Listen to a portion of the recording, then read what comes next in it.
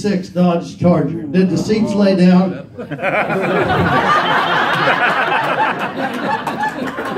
You won't believe this, but we discussed that.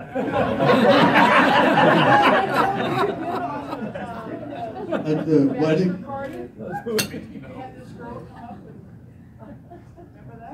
No, I forgot that.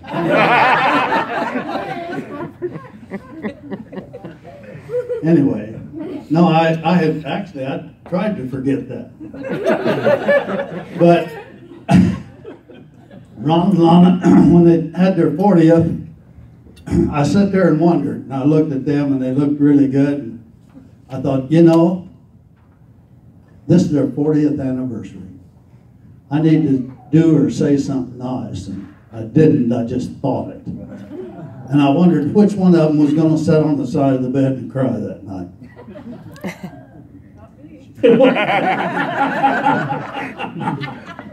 Anyway, Ron and I have known one another since 1964. About the middle of the year, I was working for Brown & Williamson Tobacco Company, and he was going around. You hadn't worked there very long either, have you? First thing he does, he goes out and sells and walks back across the street. I think he might have had Lana on mind. I'm not sure. Walked out in front of a car and broke his arm. I wasn't thinking of Lana, but anyway. No, he was busy being a salesman, and he was very good at it. And our boss told him when he left, he said, Ron, if this farming doesn't work out for you, we'll always have a job for you.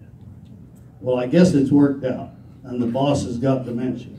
So we're doing pretty well, huh?